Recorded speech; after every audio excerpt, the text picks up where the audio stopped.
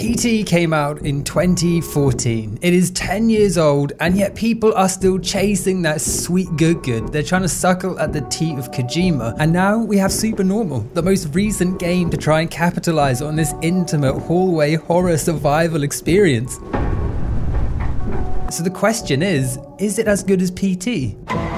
I mean, right off the rip, the UI is ugly as sin. I know that doesn't necessarily make a difference to the game, but it's surprising considering that the game's graphics look good. But there is something cool I wanted to talk about here, and that is voice recognition. Because in this game, you can speak into the mic, and there's a chance that the ghost will speak back. You can say stuff like, "Can you help me?" or "Go away." And they can answer no, or they can answer yes.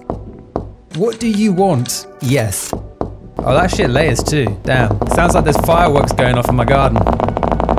Death in the game doesn't mean you'll have to start everything from the beginning. However, it can have an impact on the ending.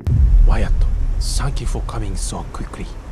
I just got back into the city, and when I arrived here, I found blood all over the place. Yeah, I think I went a bit overboard in the darkness there. Let's brighten that up. Got that Clint Eastwood stare. You got that fucking light-skinned gaze. All right, perfect. She's been staying alone in this apartment most of the time. I have to travel frequently due to my work, and I haven't been able to spend as much time with her. Can you speak up, sir? I can't hear you. Thank you, Wyatt.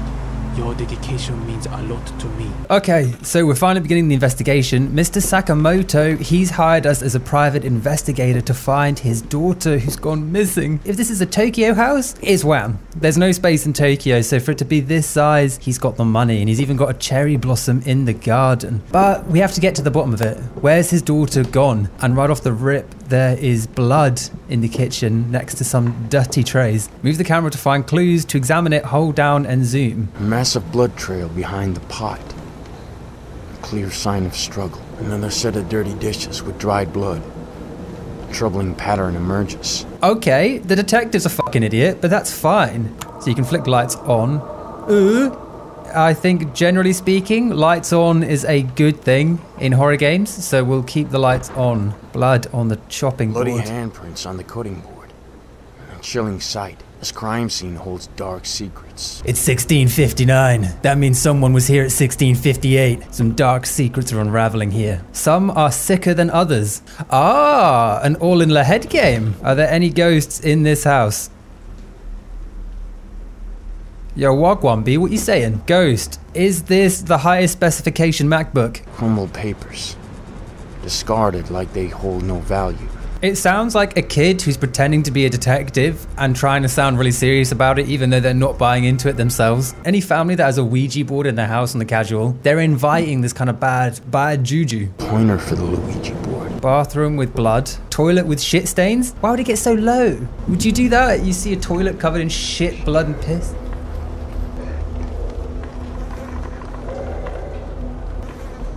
Knock twice if you left the poopy and khaki stains. Blood on the closet board. Hand smudges. A sign of struggle. Or something more sinister. A sign of murder, struggle, blood. Or something more sinister? Someone was hurt here. I agree. Stuff is spicing up now because we had our first paranormal encounter and now we have to go upstairs. Hello? Anyone home? Oh wait, sorry. Anyone home? Ah, drugs. Bezadrian, Mexilocam. What do these do? What do these drugs do? Unexpectedly finding a plethora of pill boxes. This raises questions about the family's mental state. So there is mental health issues going on, but what do these drugs counteract? Rectal use only. Oh. More pills. More pills, yes. Insightful as always, Inspector Gadget. Wash pool, lots of clothing. Can I inspect it? Again, what's up with the position he's taking? He's getting down on all fours and then curving his neck up to look at the washing machine while he's investigating. Like a fucking salamander. Oh. An unexpected sight. A Beretta. Pistol. In this case, raises serious concerns. I need to be cautious. Yes, you do. I also like that the washing machine is vibrating separately to the bloodstain. So washing machine with blood, a pistol, drugs, mental health. It's every trope. But I'm not sure what rooms are left to explore. Will the phone ring maybe? That is a cliche. That hasn't happened yet. Bloody handprints in a home where Sophia loved playing piano. This sends shivers down my spine. Has anyone ever watched Kotaro Lives Alone? This investigator, he speaks like Kotaro. 7 days? Who's gay? I have security cameras installed all over my apartment. You can access the camera footage through my laptop. Press and hold the interaction to move the camera. Okay. Oh, here we are. Bro's got the skin fade on lock. Oh man, cameras in a horror game. I've played enough Five Nights at Freddy to know what this means. It is going to be a nightmare. But it said you can use night vision to see things in the dark. So I think, okay. She wants us to turn the light off. So we'll have to go up there, turn the light off, and then look at it in the night vision. So I imagine now is where stuff is going to get real nasty. So she was just around this corner, which I told you was going to be a pain in the ass. Okay. Nothing. Try not to get jump scared. Oh, it's a cutscene. Oh, thank God. Takes the pressure off of me. Oh, no. She's in the Gopnik position. Can I speak? Hello? Okay. Oh, no. She's in the air tumble dryer. Shit, maybe she is actually... Maybe that's like... Yeah, maybe her body's in the tumble dryer. Blood on the ceiling. Knock twice if you'll date me. Voice recognition has been unlocked. Bitch, I've been doing that the whole time. Is anyone here with me? I can't remember if that's yes or no. What do you want? Justice. Okay, that's kind of cool. That is actually kind of cool. It's a bit janky, but it is cool. All right, so... You find email. What is the email? Can you help me? Help me? Fuck. All right, that's enough of that then. We're getting nowhere. The initial few jump scares are always a bitch because you just don't know mechanically what to expect. And once they're out of the way, it's fine. But yeah, the initial few are just painful. Oh, mother of God. Follow these bad boys downstairs. Ah, is the password on the scrunched up bit of paper?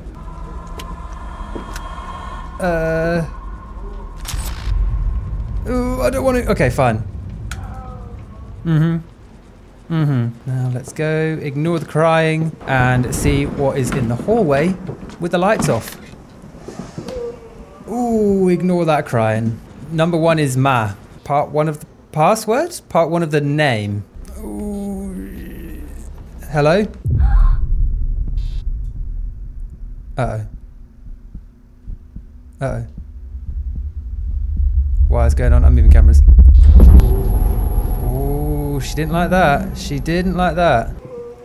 Yeah, listen. Hey, stop crying. What is this fucking... You are my school nurse? What, you want babying? Ooh, I hear wet footsteps.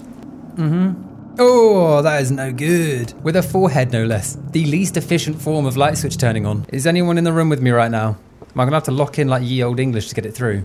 Be anyone in the room right now? That's me when I'm editing a video late at night. I told you I'm not a fucking coward. I told you. I told you. It's the Irish blood in me. We don't scare easy. I mean, if I could see what was going on, I might have been more scared. I will admit. I just Stevie Wondered my way through that whole encounter, and I was actually happier for it. Okay, so we got to turn off the kitchen light. What happened to PT? Oh, what happened? So she wants justice because she was murdered. The daughter's been murdered. I think we can all but confirm it now. So we've got 3 words, M-A-R-K, and then the year 2009. Now find password. Okay. Behind me. I'm not turning around. I refuse. Can you hear me? I'm not turning around. I'm a coward like that. No, I'm not even, I'm not even a coward. I am a survivor. When you're told to turn around, the best course of action is to just politely decline. Mark 2009. I still don't know who that Mark is. There's no camera into here though, so we can't even look. No thank you, no thank you. Be gone, scoundrel. Be gone, scoundrel. Ah, you motherfucker. I mean, I'm dead. Well, it wasn't as scary as I thought it would be getting caught, but I don't really know what I could have done differently there. I flushed the toilet. I don't know what you want me to do. Oh, there we go. I guess I was just so caught up in the moment. I let my emotions get the better of me. And I apologize. Where are you? Oh, yeah.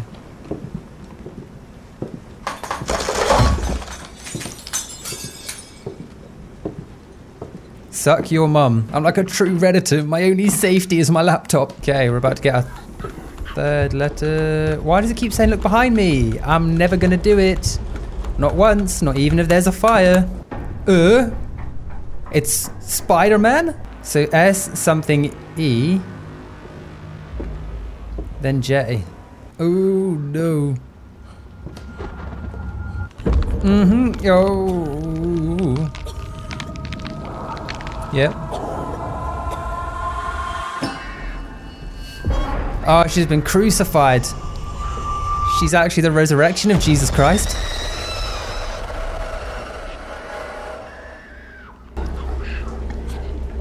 It really wants us to turn around. So 2 is W. S, W, E, blank, T, P, J, K. So it's either sweet or it's sweat. Let's try... Oh, well, here we go. It's just here anyway. Oh, no. Oh, no. Ghosty girls, come back. Oh, fuck you. E. Okay, so it is sweet. We could have guessed that, to be fair, but we might as well just end on a high. Grab them all. Play the game as it's meant to be played. So you know Cry of Fear? The game begins with you finding a password for a computer and then you move on. That's like the first intro. That's like the first 5 minutes. So far, that has been this entire game. Sweet, what was it? PJK. Oh, I'm a bit stumped here, guys. Oh, what the f***? Maybe it was cap sensitive? Rachel Main, it's really nice to meet you too, Mark. Martha, so happy you're also 14. What's your address again? Mark, hi Rachel, I'm so happy we met. It's like a super cool adventure. Let's hold hands and step into a wonderful story together. Now the issue is, this is her dad, or the dad, the one we spoke to at the beginning. This is his computer, and he doesn't have a son. So either the girl is pretending to be a 14-year-old boy, or the dad is pretending to be a 14-year-old. So maybe the dad killed the daughter because she found out he was a nonce? Oh shit, the phones are calling. Considering your history of mental illness, it's crucial for you to follow your prescribed medication regimen, as it significantly impacts your stability. So the drugs weren't for the daughter, they were for the dad. He hasn't been taking them and he's unstable and he's been talking to young women on the internet. This is literally a scene out of To Catch a Predator. I mean, I feel like the ghost can't be angry at us anymore because we solved the murder, kind of, maybe? Oh, there it is, banging going on upstairs. But what for? Oh no. Oh no. What is it? Okay. Oh, it's not going to be nothing good behind here, is it?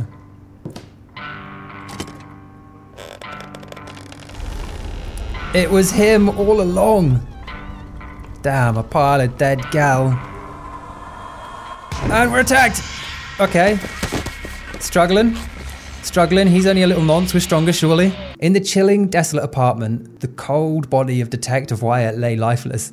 The seasoned investigator had been ruthlessly silenced, forever stilled by the very man he'd been closing in on. The horrifying truth was clear. Mr. Sakamoto, Sophia's father, had been the perpetrator behind his daughter's disappearance and the demise of other innocent girls. And that's it. But that was apparently the bad ending, and it said in the beginning, you get the bad ending if you die. It did say dying might affect the ending, so I assumed you had a little bit of leeway, but it would seem if you die once, you get the bad ending. But the real question is, does the password change on the laptop? Because that's pretty much all the game is. So let's try it again. All right, so last time we had to answer the phone call before that worked. So let's speed through the investigation and see if we can't just skip massive chunks of this game. Well, I mean, overall, it is an interesting game. It is very short, but I think it does a good job of taking the limited kind of mechanic and actual amount of story that it has and dragging it out in a way that actually feels kind of rewarding and not just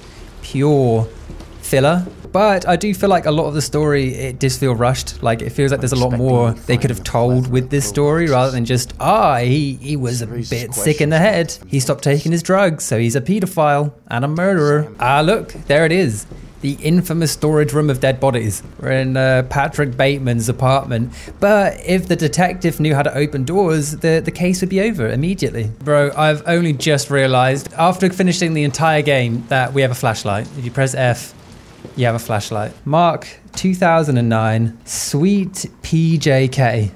Oh my days. That is not ideal. I mean, it's kind of cool you can just skip it all, but at the same time, like I say, Cry of Fear was able to randomly generate its passwords, so I feel like this game should be able to. Kind of takes out all replayability, and we've just got the good ending. In about 5 minutes. So what happens? Do we get attacked, but this time, oh, they've blurred the faces. That's interesting. Is it because they wanted to use the same model but not restructure their face? Probably. It was clear now the person behind all these unspeakable acts was none other than Mr. Sakamoto. He had exploited his daughter's shyness and isolation, luring innocent girls into his house and leading them to their tragic end. Soon after, Mr. Sakamoto is apprehended by the police, his reign of terror brought to an end, and that is it. It's a massive waste of potential not having at least the password randomly generate, but that's their choice. It's a relatively small budget game, and for that, I think they've done fantastically within the confines of what they have. But the real question is, how does it compare to PT? The source and inspiration for it, it doesn't even really come close in terms of fear or depth, which is really saying something because PT was a demo that is 10 years old and yet people are still chasing it and failing to capture what made that so good. So let me know what you thought of this game. Let me know if you want to see me play any other horror games and what they might be, and make sure you subscribe and like to see more content like this. Thank you so much for watching, and I'll see you next time. Bye bye.